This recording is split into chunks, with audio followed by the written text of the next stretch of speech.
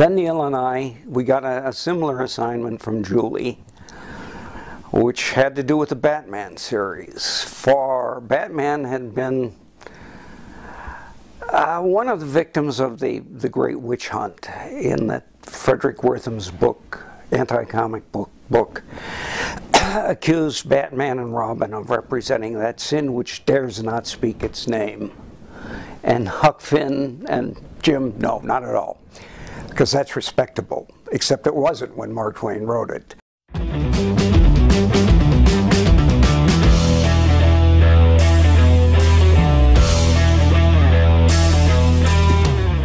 Today, I'd like to pay tribute to one of the most prolific comic book creators of our time, Dennis J. O'Neil, also known as Denny O'Neil. Before we begin, I want to let you know that I do reviews and columns for two sites, Comics for Sinners and Comic Crusaders. I also have my own franchises, Carl Vincent Vampire Hunter, which is now being published by Cutthroat Comics, look for it on the web, and Adolescent Radioactive Samurai Platypi, available on Amazon. Check the links below for the trade paperback Dracula Rising. Also, other Carl Vincent merchandise available on Teespring. T-shirts and posters with original artwork from Mark Pennington and Rodolfo Ezequiel. Also available is a book, which is a collection of my reviews and columns called Comics, Pop Culture, and Politics. You can look inside all of my books available on Amazon. Check my author page for even more available books. If you like the show, please subscribe to my channel and ring the bell to stay informed of upcoming videos. Here's some great artwork from the Carl Vincent origin story, available soon from Raphael Lanohouse and Cutthroat Comics. It's called Foul Blood. Look for it on Cutthroat Comics. And now, on with today's show. Comic book legend Denny O'Neil passed away recently, and I'd like to take a look at his career on today's show. Denny O'Neil was born into a Catholic household in St. Louis, Missouri. On Sunday afternoons, he would accompany his father or his grandfather to the store for some light groceries and an occasional comic book. O'Neil graduated from St. Louis University around the turn of the 1960s with a degree centered on English literature, creative writing, and philosophy. From there, he joined the U.S. Navy just in time to participate in the blockade of Cuba during the Cuba Missile Crisis. After leaving the Navy, O'Neil moved on to a job with a newspaper in Cape Girardeau, Missouri. O'Neil wrote bi-weekly columns for the Youth Page, and during the slow summer months, he filled the space with a series of the revival of the comics industry. This attracted the attention of Roy Thomas, who would eventually himself become one of the great names in the history of the medium. From Comic Mix, Dennis Joseph Denny O'Neil, the writer and editor who redefined the Batman, the Joker, Green Arrow, the Shadow, and the Question of the modern era, created or co-created Ra's al Ghul, Optimus Prime, Azrael, Leslie Tompkins, Madam Web, Richard Dragon, and Lady Shiva, and was a beloved contributor to Comic Mix. He has passed away at the age of 81. He started his career in comics almost by accident when Roy Thomas suggested that O'Neil take the Marvel Writers Test, which involved adding dialogue to a wordless 4-page excerpt of a Fantastic Four comic. O'Neil's entry resulted in Lee offering O'Neil a job. O'Neil had never considered working for comics and later said he'd done the test kind of as a joke. When the ABC TV show with, what's his name? He's on Family Guy now, Adam West, came into being and was a big, huge, and I think unexpected success, and it ran with Camp. Camp is a one-line joke. Ha ha, I loved this stuff when I was 6. Now that I'm 27 and I've got a divorce and a mild cocaine habit and a twice-a-week appointment with a shrink, look how silly I think it is. Ha ha. That's the joke. It's not a great joke. Susan Sontag has written some very intelligent stuff about Camp.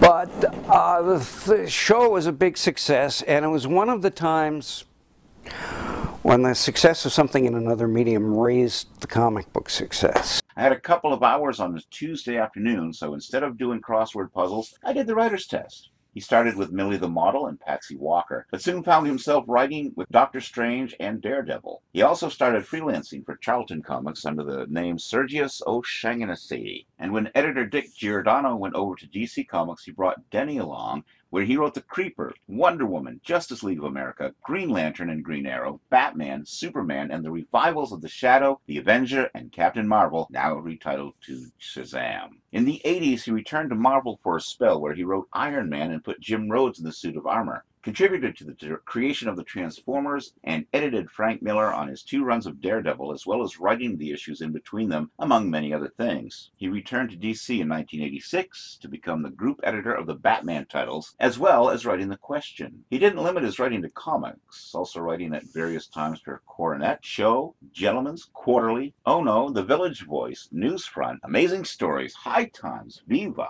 Penthouse, Publishers Weekly, Ellery Queen Mystery Magazine, Fantastic, Generation 1, Fantasy and Science Fiction, Mike Shane's Mystery Magazine, Alfred Hitchcock, Haunt of Horror, as well as television, both live action, Superboy and Logan's Run, and animated, Batman the Animated Series, and various novels, including the exemplary Helltown. I talked to Stan Lee the morning after the first Batman show went on the air, and I asked, well, what did you think of it? And he liked the little 30-second cartoon that opened it, and not the rest. But I think in a half-hearted way, the comic books tried to follow the lead of the TV show. The first time Julie offered me a Batman job, I thought, well, I can't do camp. That's not where that's not my humor. That's not my sensibility. So no thanks. The second time it was, well, the TV show was a huge success for 1 year, pretty much a success for a second, limped into a third, and then was gone. Somebody turned out the light.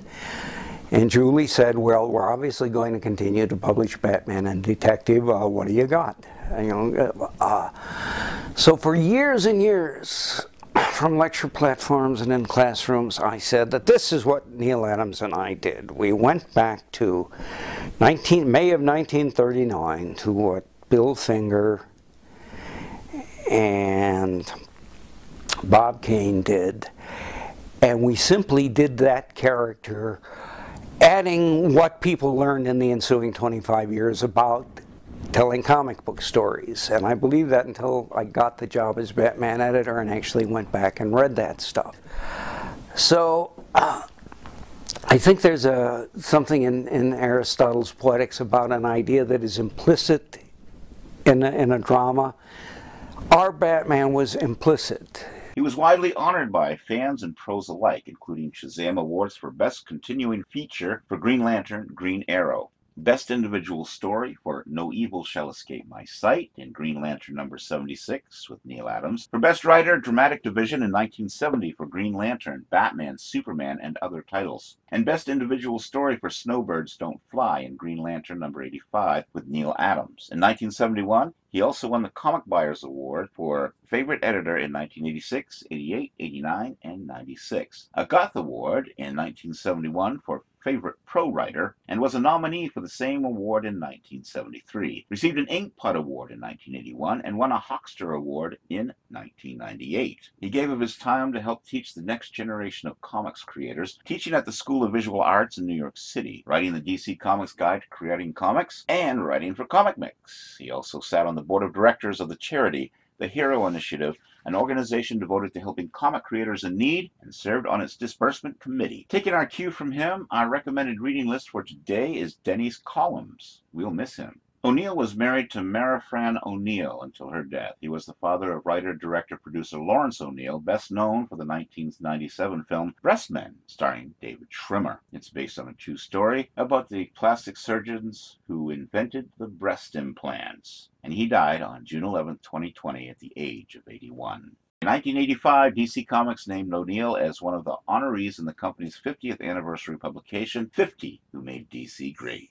Possibly Denny's most interesting creation was Ra's al Ghul, the head of the demon, or in a rougher translation, the chief demon. He's a fictional supervillain and terrorist appearing in American comic books published by DC Comics, commonly as an adversary of the crime-fighting vigilante Batman, created by editor Julius Schwartz, writer Denny O'Neil, and artist Neal Adams. The character first appeared in Batman number 232's Daughter of the Demon, June 1971. The character is one of the Batman's most enduring enemies and belongs to the collective of adversaries that make up Batman's rogues gallery. Though given his high status as a supervillain, he also has come into conflict with Superman and other heroes in the DC universe. Most notably as the leader of the League of Assassins, Ra's al Ghul's name in Arabic translates to Head of the Demon. He is the son of the Sensei, father of Talia al Ghul, Nyassa, Ratko, and Dusan al Ghul, and the maternal grandfather of Damian Wayne, the current Robin. It's very interesting that Batman and Talia al Ghul, Bruce Wayne and Talia al Ghul,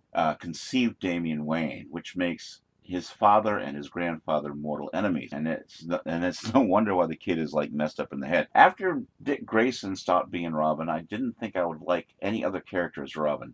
Jason Todd was pretty much Dick Grayson light, and then Tim Drake was kind of Dick Grayson but with an attitude, and it really didn't interest me at all. Dick Grayson to me was Robin. But when they created Damian Wayne, this character has got some issues. And I'll tell you what, I really enjoy stories with Damian Wayne's Robin. One of my favorites is the Batman Shadow crossover with DC and Dynamite Comics, which I reviewed. You can find the reviews for those Comic Crusaders and Comics for Sinners sites. So look for them on there. It's one of my favorite comics of all time. Ra's al Ghul has been featured in various media adaptations. The character was portrayed by David Warner in Batman, the animated series, Liam Neeson in the Dark Knight trilogy, Jason Isaacs in Batman Under the Red Hood, D. Bradley Baker in the Batman Arkham video game series, Matt Nable in the Arrowverse television series, and Alexander Siddig in Gotham. IGN's list of the top 100 comic book villains of all time ranked Ra's al Ghul as number 7. In the Batman Adventures, the first DC Comics spin-off, Batman the Animated Series, a caricature of Denny O'Neil appears as the Professor, one of a screwball trio of incompetent supervillains that also includes the Mastermind, a caricature of Mike Carlin, and Mr. Nice, a caricature of Archie Goodwin. The Professor is depicted as a tall, pipe-smoking genius who often gets lost in his own thoughts.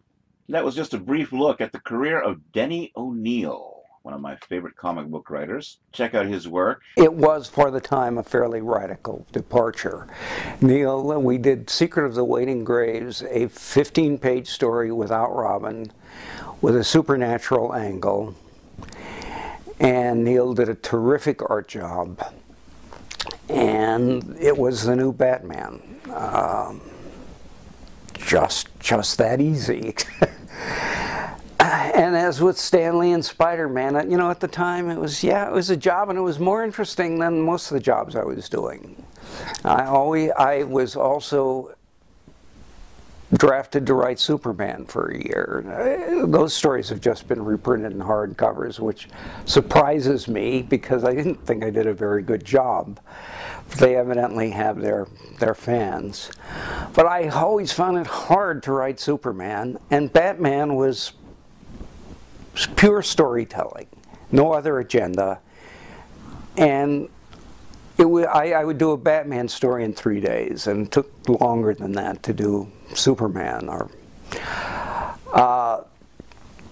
And we went along until, as Neil Adams once put it, Denny had an alcoholic breakdown, and I kind of crashed, but managed to stay sober enough every day to do what I had to. Well, my ex-wife said, you were distinguishable from a Bowery bum only by address, and that's not too far off. And before I go, I want to remind you that I do reviews and columns for 2 sites, Comics for Sinners and Comic Crusaders. I also have my own franchises, Carl Vincent Vampire Hunter and Adolescent Radioactive Samurai Platypi, available on Amazon. Check the links below for the trade paperback, Dracula Rising. Also, other Carl Vincent merchandise available on Teespring, t-shirts, and posters with original artwork from Mark Pennington and Rodolfo Ezequiel. Also available is a book which is a collection of my reviews and columns called Comics, Pop Culture, and Politics. You can look inside all of my books available on Amazon. Check my author page for even more available books. I want to let you know that Cutthroat Comics is going to be publishing the Carl Vincent Vampire Hunter origin story called Foul Blood. Look for it on their website, Cutthroat Comics, Carl Vincent Vampire Hunter, Foul Blood. If you like the show, please subscribe to my channel and ring the bell to stay informed of upcoming videos. Here's some great artwork from my main artist, Rodolfo Ezequiel. Check the links below for the trade paperback, Dracula Rising. Until next time, this is Kevin Gibbons saying, live long and prosper, may the force be with you, keep reading comics, and keep watching those pop culture icons.